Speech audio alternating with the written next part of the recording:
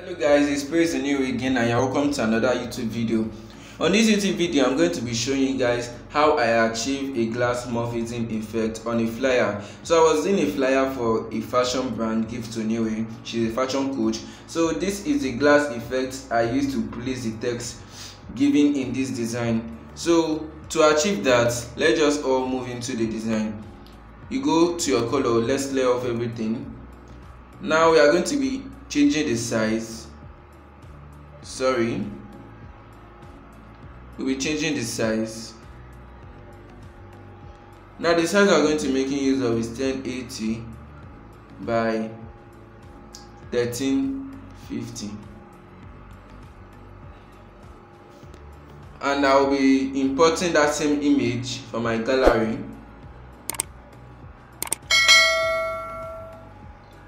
This is what we are going to be making use of. So you increase it to the size I've already chosen. Okay, then just increase it a little. So it's perfect. You lock it. So now when you are done doing this, you move over to your search engine and typing blur images online. So when you search this blur images online, you tap the first newsfeed that pops up.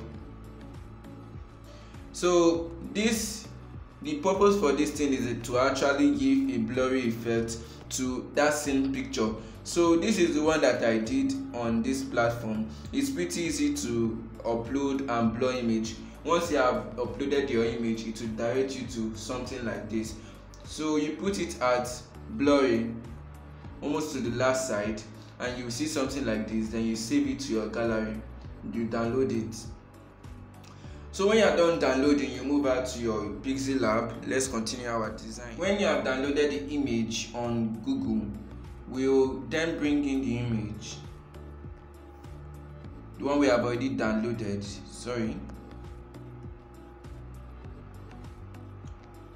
Then we pick it. We'll expand it to the size of this actual one here. We then use our drag, then we take it behind. Let me get rid of this. We're not going to make use of that. So we take it behind the actual one we are going to be making use of. The next thing to do right now is to choose a shape. You choose a shape. This is what we are going to be achieving that effect on. I'll be increasing my radius like 10. Let me increase this a little. Perfect. We are going to be choosing a color for this shape. Now the color we are going to be choosing on this shape is the one that is not on this flyer. I'll be explaining that for you guys. I'll be choosing something like green because green is not on this flyer, so I'll be choosing green. You then go here, you merge this one and this one together. You then merge it. When you are done merging the image, you will see that it becomes one. Next thing to do now is to go over on that same row. You will see erase color. When you tap enable the erase color, you pick the green side and you will see something like this. Now you see the reason why we went to Google to blur that image, so that it can actually give us a kind of a blurry effect on the background when we remove the green effect. When you are done with that, you tap OK. So you go to your shadow, you enable your shadow. We'll be making use of white. Now this is what we are going to be making use of. If you don't know how I did this, maybe you should just choose a white color. When you choose a white color, you then reduce the opacity to somewhere like this. That's how I did this. Now the next thing to do right now is to choose another shape. We will lock this so it doesn't shift. Is to choose another shape just like the shape of this. You see that we are gradually achieving what we wanted. You increase it to 10, just like how we did it.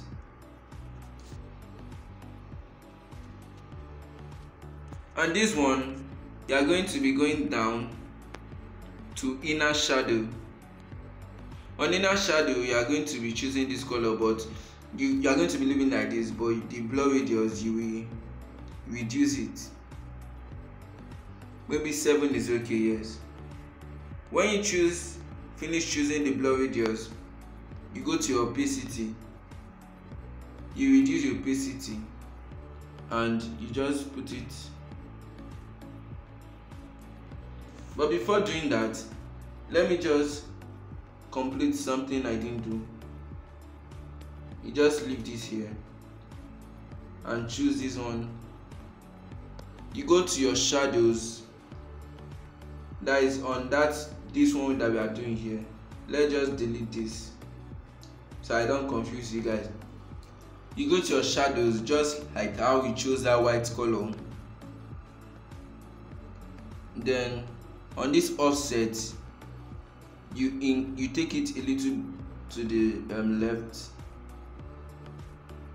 just to any side you want, just to actually give it that glass effect. Okay, this is okay. Okay, this is okay. We move out to creating that shape once again.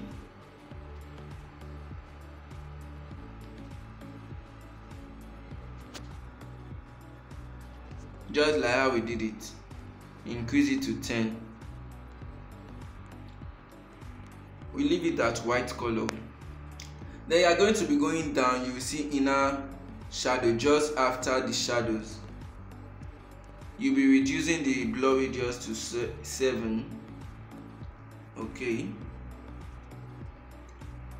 Then the opacity, you reduce the opacity. You reduce it to somewhere like 18. 18 is okay. When you are done with that, you will have something like this. So you will use this to place on top this one here. Let me just say to get the right placement.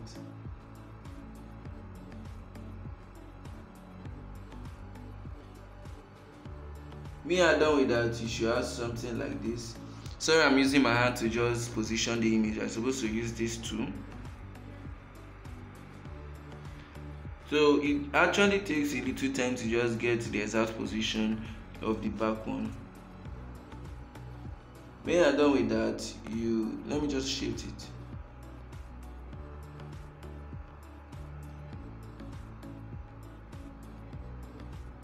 Okay.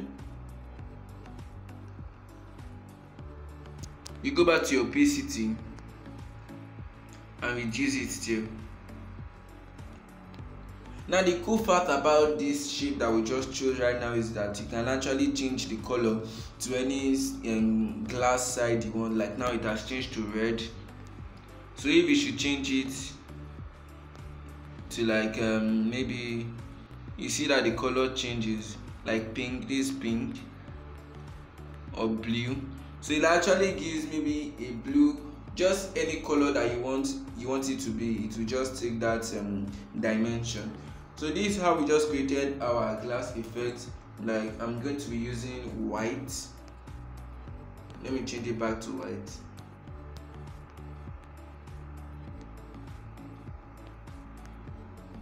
Now this is how we created a glass effect, and after this I will just be placing my text, of which I will do that later. So thanks for watching my video, and like, share and subscribe for more tips. Thanks.